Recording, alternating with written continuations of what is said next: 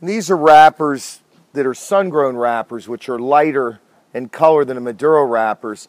And these are more earthier and spicier. And if you look at the tags, these wrappers were selected for our new Perdomo Estate Selection Vintage.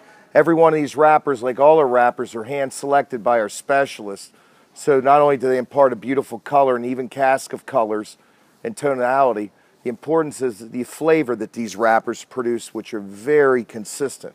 And the wrapper produces a tremendous amount of flavor. Upwards of 10 to 12% of the flavor characteristics come from the wrapper. And mind you, that's a tremendous amount when you consider the wrapper is only 1% of the circumference of the actual tobacco. So I wanted to show you the two different types of tobacco.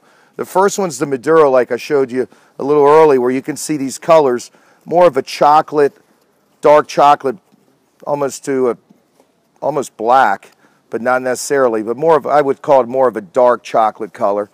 And these are naturally fermented in time. And then if you look at the sun-grown wrappers to see the difference, they have more of a reddish brown color. And when you put these together, you can see the difference in the colors, but they also have different flavors. The reason at Perdomo we use Connecticut shade wrappers that are well aged, at least 60 months of aging, and everyone has a sun-grown wrapper and a Maduro wrapper on the different cigars that we have. The reason we use the three wrappers are, to me, it's like steak. It's the same thing as a cut of ribeye, a cut of New York strip, and a cut of filet mignon. To me, these are the three best wrappers in the world. If you're a Perdomo Habano smoker, you can try the Connecticut. If you're looking for a creamy flavor, if you want something a little spicier and earthier later on in the day or even in the morning, you can go with the Perdomo, Habano sun-grown. If you want something sweet and rich, you can always go with the Perdomo Habano Maduro. So that's the reason why we come up with all these different wrapper combinations on all our cigars, so you can taste different flavors and how important it is that our wrappers impart these different flavors that you can enjoy. So as these wrappers are in fermentation, we're going to show you how we humidify them, which was quite different than most people do. Instead of using natural water, we use pressure and actual just burst of humidity.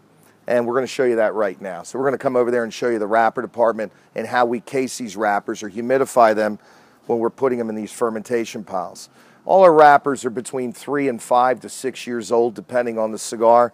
And the wrappers need a lot of extra aging because of the flavors they impart. And considering they're only just one leaf of the tobacco, it's very important that not only our fillers and binders are well fermented, but our wrappers are extremely well fermented and bursting with flavor. So when you open up any box of Perdomo cigars, you get enjoyment from cigar number 1 all the way down to cigar number 25.